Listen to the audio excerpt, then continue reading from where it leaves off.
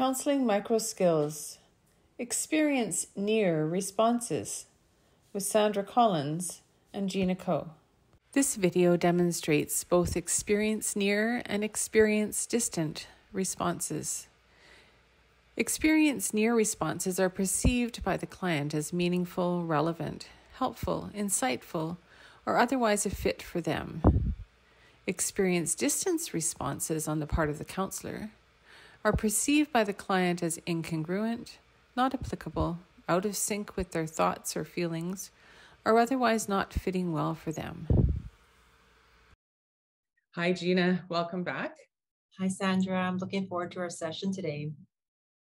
I'm wondering, as we start into our conversation today, if there's any lingering thoughts around what we talked about last week, which was your idea that's kind of percolating around developing a YouTube channel or some other kind of format to do short videos around the anti-racism and activism stuff that you're very passionate about.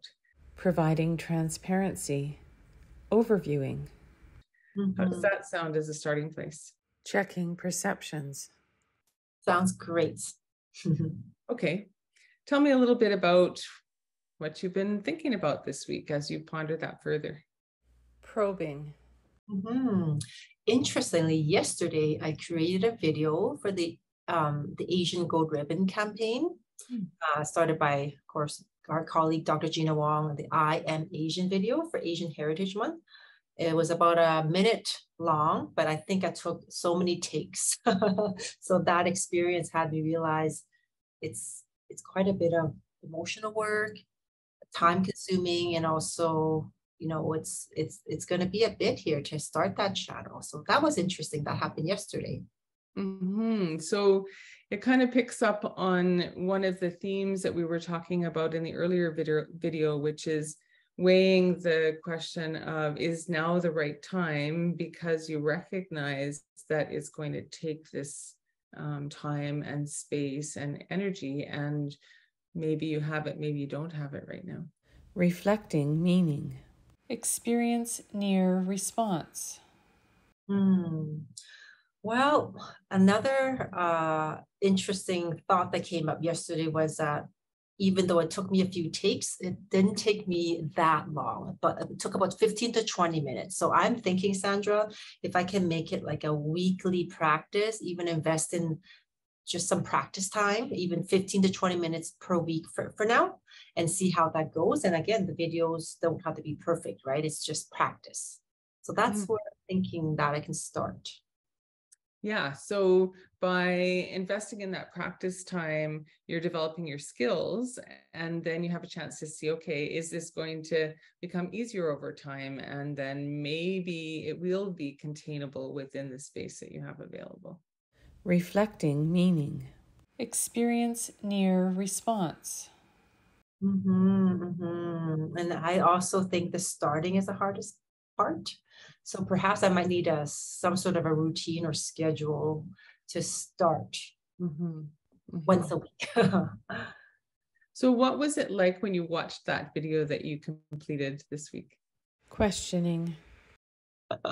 Well, we are our own worst critics, right? So when I watched it, I wasn't 100%, this is great, but it's good enough. And I sent it, and the team said it was good. It was good. So yeah, it was hard to watch it, actually. In some ways, that maybe was a bit of a deterrent, because you realized maybe you weren't as good at it as you thought you might be. Reflecting meaning. Experience distant response. Yes, and I think with that, practice will make better. So that's probably what I need. And I also need to be more gentle and kinder to myself. Yeah. Gina, you kind of resonated a bit with the idea of not being good enough. Tell me a little bit more about that. Probing. I guess through my years of grad school, and Sandra, you may know, I did lots of years of schooling, and I think being, constantly evaluated and marked and, observed. So sometimes those moments of, oh, maybe I didn't reach, right, the goal of getting an A on this paper, or maybe my session when my team watched me didn't go as well. So I guess this inner critic is real. So the inner critic really has become a significant ruling factor in your life. Reflecting meaning. Experience distant response. Not so much a significant ruling factor. No, I wouldn't say that. How would you describe the inner critic? Questioning. I think the inner critic sort of can at times guide me, keep me on track. It can be helpful sometimes. Okay. So the inner critic is it's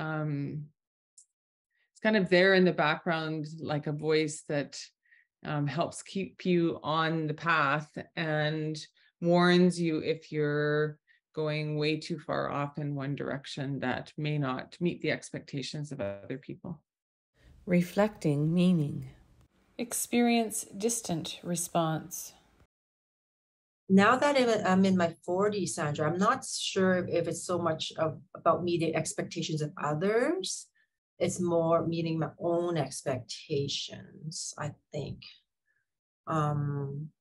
So for example, if my team member tells me that, that I Am Asian video is not done so well and they expect more of me, for example, if I get that feedback.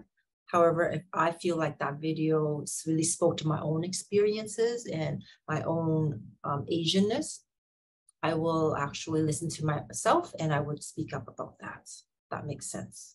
Mm-hmm. You've become more of a censor for yourself, in the sense that you can identify when you want to listen to the critic and when you don't want to listen to the critic. Reflecting meaning. Experience near response. Yes, yes, Sandra. That's exactly it. A censor.